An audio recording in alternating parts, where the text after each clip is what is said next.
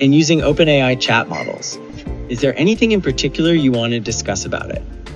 Well, yes, we have an error here, and it says header name must be a non-empty string. How do I fix this? Okay, I see the error message, header name must be a non-empty string, on the hotel's node configuration. It looks like you need to provide a value for the header name in the header authentication section. I would recommend clicking header auth to expand that section and inputting a name to fix this error. Guys, so in this video, I'll show you exactly how you can get Gemini Live to build any type of n8n workflow with you.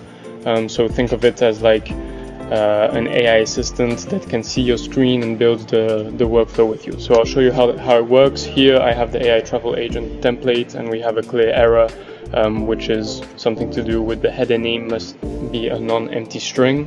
Now, I had someone who joined my community who had this error and who didn't know how to fix it, but it's actually a very simple fix. So let's see if Gemini AI knows how to fix it. So what you're going to do is you go on this website, aistudio.google.com/live, and then you're going to click on share your screen. You share your screen, and then here, well, Gemini will see your screen. Hey Gemini, can you see my screen? Yes, I can see your screen. It looks like you are on the Google AI Studio page. Is there anything you would like to do here? Okay, great. So now I can see my screen. So now, yes, we're on n8n. Can you see my n8n workflow? Yes, I can see your n8n workflow.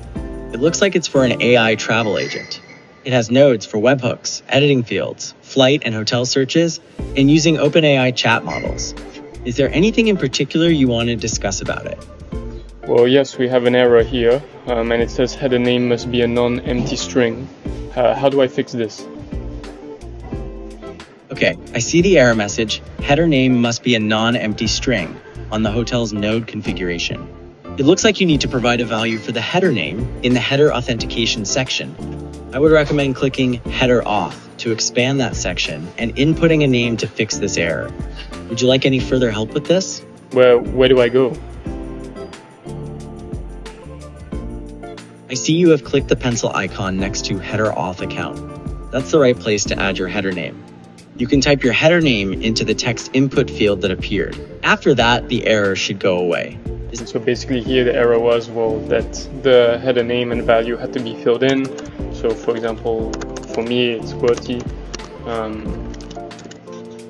save, and then when that's done, when I press test step, it would work like it's intended to work.